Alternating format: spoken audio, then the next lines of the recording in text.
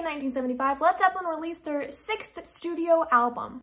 Let's find it. Don't worry, they're alphabetized by artist. Physical Graffiti. It was released as a double album because they had enough content for 3 sides. What did they do with the 4th side?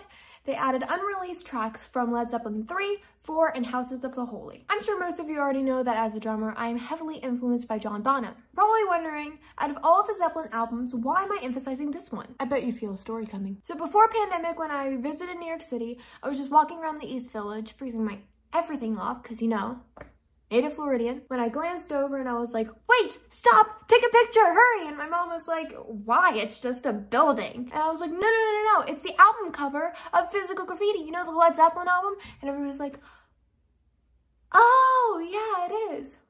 Huh.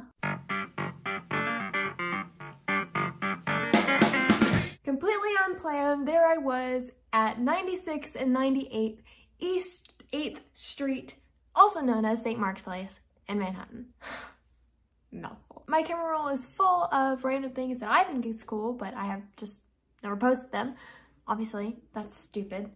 So I might see a couple more of these in the future.